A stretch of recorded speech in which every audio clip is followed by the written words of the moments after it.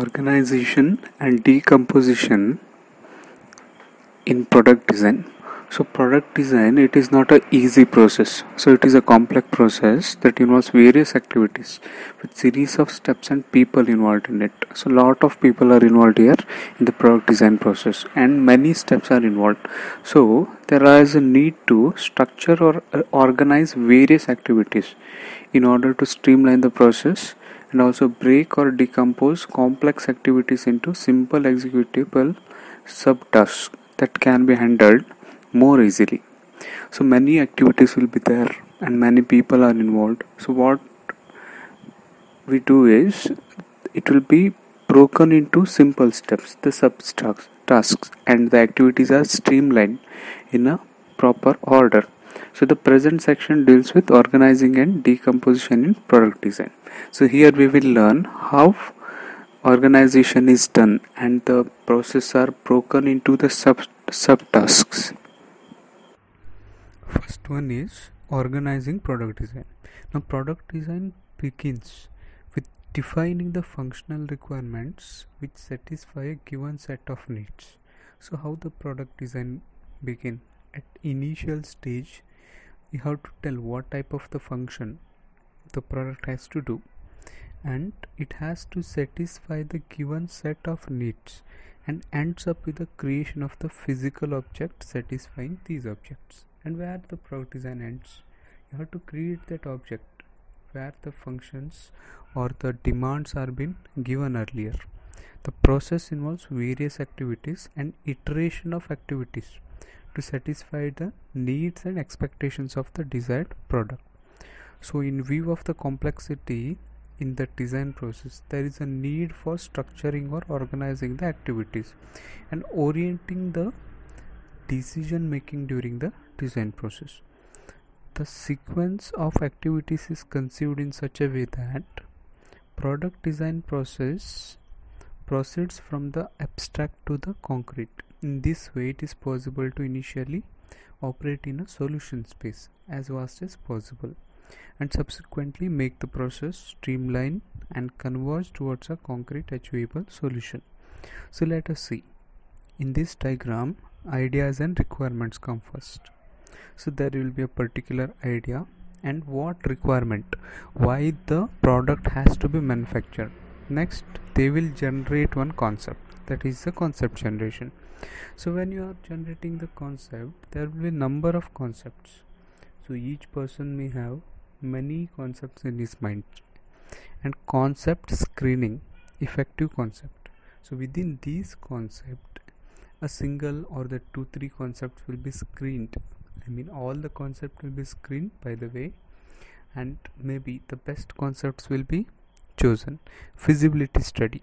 So the study of the do's and do's will be done. So product layout with subsystems and functional components. So what all subsystems are there? The overall product layout will be done. Preliminary design, detailed design. So preliminary design, a rough design of the product may be done and the detailed design will be developed further. Design evaluation and improvements. Then whatever the design is done, the evaluation of that design will be done, and also improved design. Then the errors will be found, and finally the improved totally well design will be selected. Build prototype. Once the design is ready with all the dimensions, etc., the prototype of the same model will be done. And final design. Finally a final design comes. So this is organizing the product design. This is a flow chart of organizing product design process. Secondly, decomposition in product design. What is decomposition? So you have a product. In the product, you will be dividing the designs into the subsystems. Like you may have an assembly or a single part. So each and every part of that assembly will be taken care of by a particular department. Okay. So that is to break the design into number of parts or a different task or smaller sub problems which can be handled more easily and later recombine or integrate all the designs to make a final solution. So example, there is a bicycle. So you will divide it into a frame, seat, wheels, brakes. Again in the wheels you will have rim, spokes and tire. So this is how you divide the bicycle into different subparts.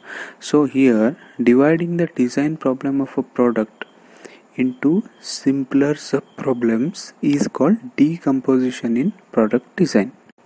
So here further, even the smaller task may be divided again into small parts. Like there is a whole assembly, then there are parts, and those parts may be again divided into sub products or the different parts, and they will be studied minutely. So when you are making the assembly, you might have seen even a small error can cause a clashes into the assembly, right? There might not be a fit, so the fittings may be wrong or the clearance may be wrong, so which will make the product not function in a proper way that the customer desired. It does not meet the standards. So here what they will do is the components are divided into the smaller parts and the smaller parts again into the different parts, and these parts will be worked effectively by those people who are concerned with, and they will integrate the assembly into a final part. A final assembly will be integrated. So this is how the decomposition in product design takes place. So next is methodical evolution in product design. So traditional product design and development process involves a well structured sequential step-by-step process. So with each step required to be completed before subsequent steps could begin. So for example, production, assembly and packing.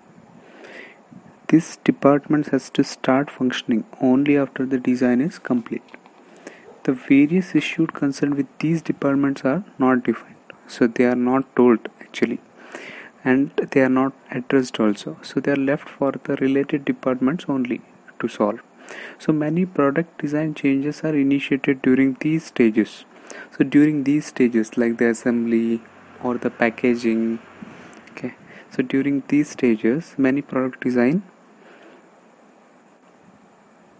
changes are been updated. So the increased complexity and challenges in designing products and production systems due to more changeable customer demands, frequent product updates, plan for life cycle design and the requirement for resource efficiency have revealed the inadequacy of the sequential structure of the design and development process. It is in fact typically limited by two types of disadvantages. So prolonged development times due to sequential nature of the different functions. So what happens is the development time due to the different functions it may change. So limited capacity for product improvement because of the poor communication between the various functions and the consequently reduced and fragmentary information flow. So the rigid sequential structure in traditional product design is thus supplemented by two new methodical contexts, that is concurrent engineering, simultaneous or integrated or life cycle engineering, and design for X DFX.